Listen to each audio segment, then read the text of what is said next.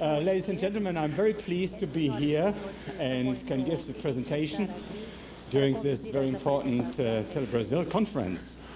And I like to talk to you a little bit about 3G communications and make mobile multimedia happen. So the contents of my speech is, firstly, UMTS is a concept. Secondly, UMTS is at a watershed. Thirdly, a vision. And fourth, future work. But before we start with the subject itself, please allow me to give you a short glimpse of the UMTS Forum, the organization which I had. The UMTS Forum is an international independent organization, and it was established by regulators, operators, manufacturers, by the ICT and media industry, and has as others the universities and consultants, for example. The UMTS Forum has, for the time being, and that is just 4 years after it has been established, 236 members from more than 40 countries globally. We are a global organization. As I mentioned before, UMTS has always been a concept. And the concept means it takes the personal communications into the information society.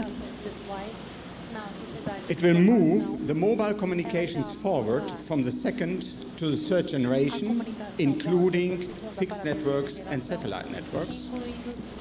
And thirdly, it should make broadband multimedia happen for everyone for a reasonable price. In the end, it was never just an access technology. It is also an access technology, but it has never been just an access technology. The UMTS is, for the time being, at a watershed.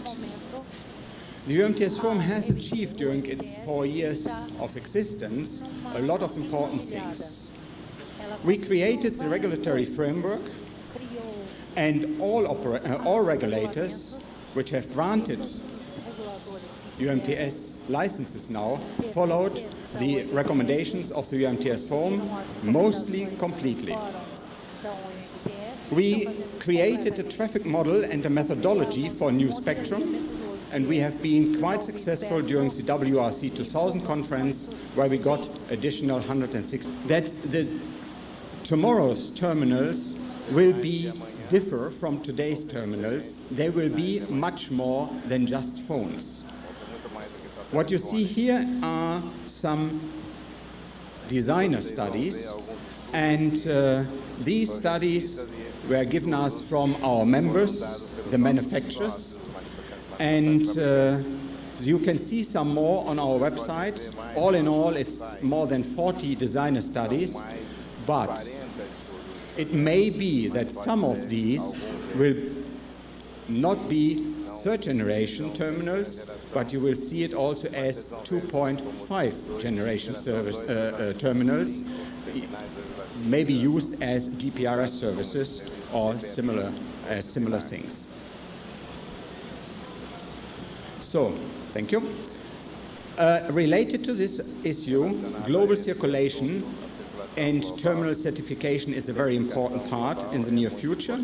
Global circulation is user-oriented and gives the right for the customer to carry and use his or her terminal worldwide. Terminal certification is related to the manufacturers. It is product-orientated and gives the manufacturers, the vendors, the right to sell.